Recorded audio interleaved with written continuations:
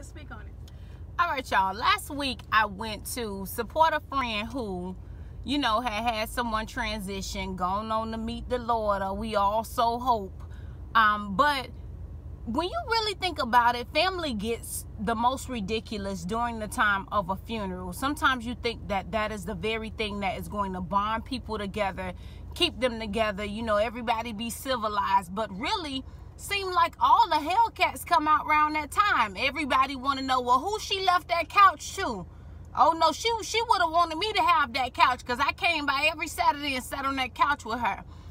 It's so many times where the people who did nothing for grandma, did nothing for auntie, did nothing for granddaddy and uncle, or whomever else the case is, they did nothing for them, but they feel like they have rights to everything. And I'm bringing this message for this. A lot of y'all, of course, felt the everybody ain't meant to be in your life, family or not. So this is something to follow up, and especially because of the recent tragedy that happened with my friend. Listen, y'all need to get y'all some wills, okay? As you get your insurance policy and everything, you need to will off what's going to be done with you, your body, down to your car. Who gonna get your, I don't know, elephant should leave in your house, or whatever it is that y'all do nowadays. You have to get you a will, because them cousins, you don't talk to your sister now.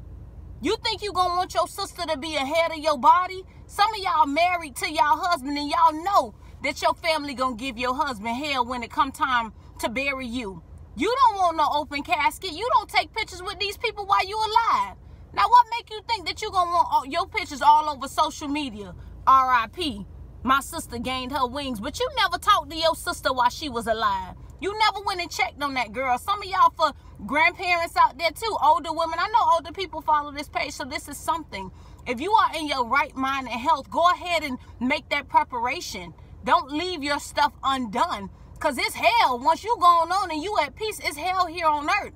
Trying to figure out what's going to happen to grandma's stuff, what's going to happen to Uncle Leroy's stuff. Because everybody come out the woodwork. Who going to get his classic car? Who gonna get his domino collection? People, just the craziest things. Who gonna get her pots? I want them pots. I'm telling you, people get stupid over the craziest things. It's real out here, y'all. Don't allow your stuff to just be undone. They can't supersede law.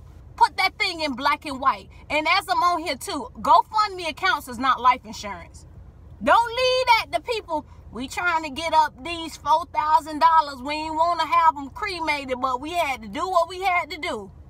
Get your business straight. Get your life in order. Because honestly, when you go, GoFundMe accounts are for extreme tragedies. People using that stuff just as a come up nowadays. No.